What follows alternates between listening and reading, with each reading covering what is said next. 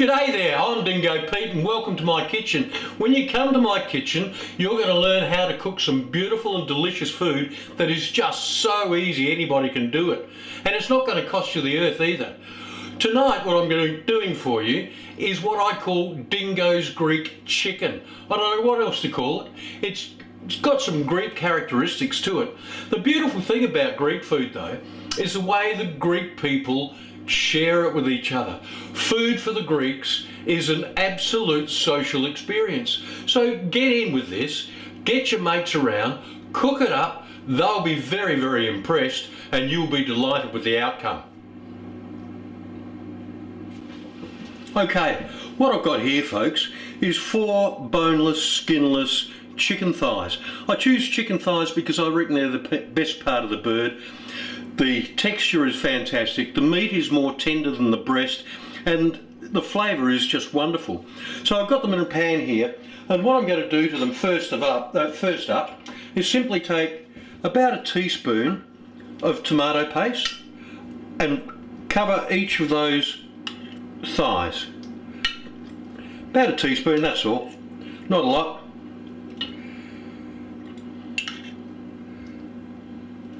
So far so good.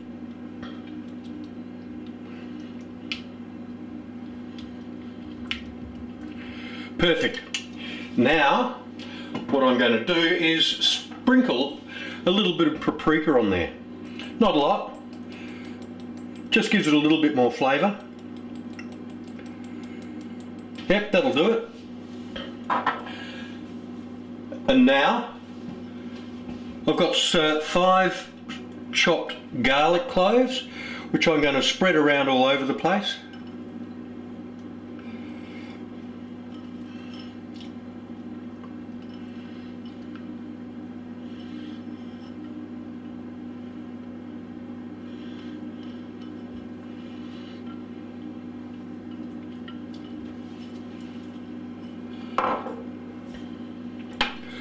Now I've got some golden marjoram. I grow this in the garden. It's beautiful stuff. It's a type of oregano, but it's not quite as strong as straight oregano. But if you haven't got golden marjoram, oregano will be fine, preferably fresh, but if you have to buy dried leaves, that's okay too. You'll still get the beautiful flavours out of it. So on that goes. Spread fairly evenly over the lot.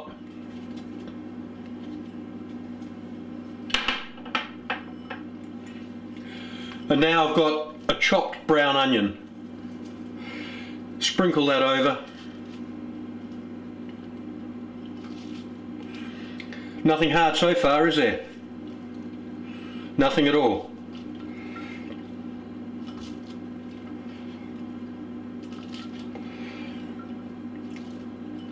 Yep, that'll do.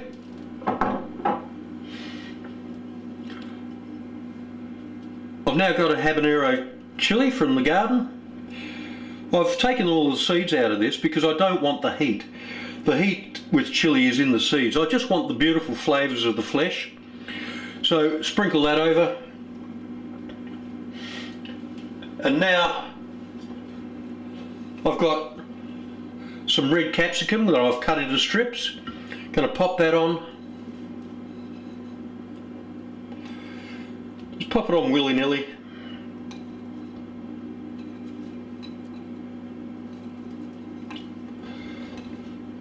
Starting to look pretty, isn't it? Now some green capsicum that I've also cut into strips. These have come from the garden, of course. I like to grow my own food. It's a lot cheaper, a lot more nutritious, and the flavours just leave anything that you would get from the supermarket for dead. Alright, so we've done that now. The only thing left to do is sprinkle with a bit of pepper. Not a lot, just a little. There we go. Now I'm going to pop that into the oven, which I've preheated to 200 degrees. It's going in there for half an hour, just half an hour. 200 degrees, I'll bring it out and then we'll put some more ingredients on there and it's going to be fantastic. Well folks, that's been in the oven now for half an hour at 200 degrees Celsius. It's looking lovely and the fragrances coming out are just fantastic. I'll make sure you use an oven mitt every time because you're going to protect your hands. What we're going to do with that now is pretty simple. We're just going to add a couple more ingredients. Here I've got some grape tomatoes. You can use cherry tomatoes. They'll be just as good. Just pop them in over the top. As you can see, there's been no fancy processes, and all of the stuff that I've got here is stuff that you can easily source from your local supermarket without having to go anywhere special. Oh, the fragrance is just delightful. So I've got the tomatoes on. Now I'm going to put in some pitted olives. There they go. Just chuck them on. And that's the fanciest operation that you'll ever see me do is in the kitchen. Gorgeous. Now I'm going to put that back in the oven. It's going to go back in for another 15 minutes at 200 degrees. Here we go.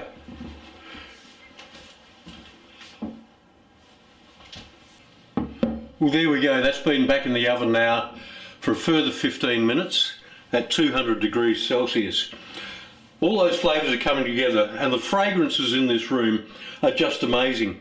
There's just a couple more little things I'm going to do to this dish before we eat it, and I'll remind you that the most difficult process that I have done here is to just plonk stuff in. Nothing fancy at all. What I'm going to do now is just add a couple more ingredients.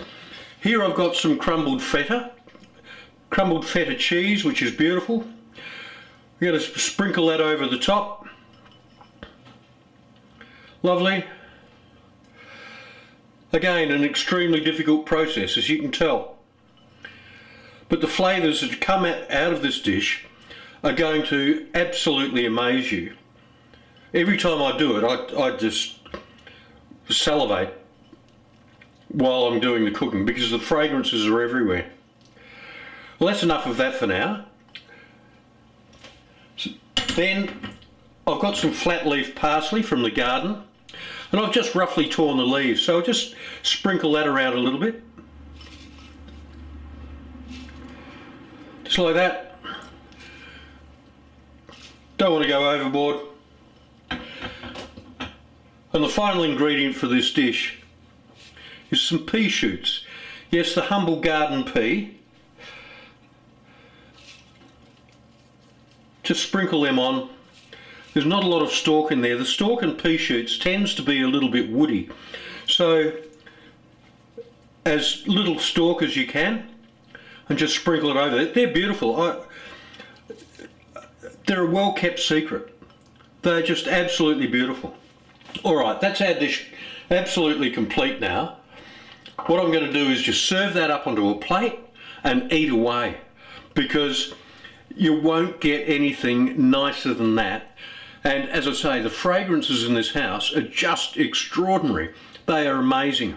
So please invite your friends around, do this, undergo these difficult processes of just chucking stuff in, and you'll have a wonderful, wonderful meal.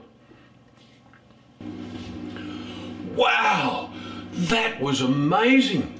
That was absolutely amazing. I loved every bite of that dish. It was beautiful, absolutely gorgeous. All of those flavours in together, and it was pretty easy to do, as you saw. Anybody can cook that. That's fantastic. So what I'd like you to do is get your mates around and cook that up for them. Fantastic. Have it with a glass of wine. Very nice. You have no need to put any other food with it. It's a complete meal all unto itself. Please, if you like what I saw, tell your friends about it and subscribe to my channel, and next week I'll have something else for you. Thank you very much.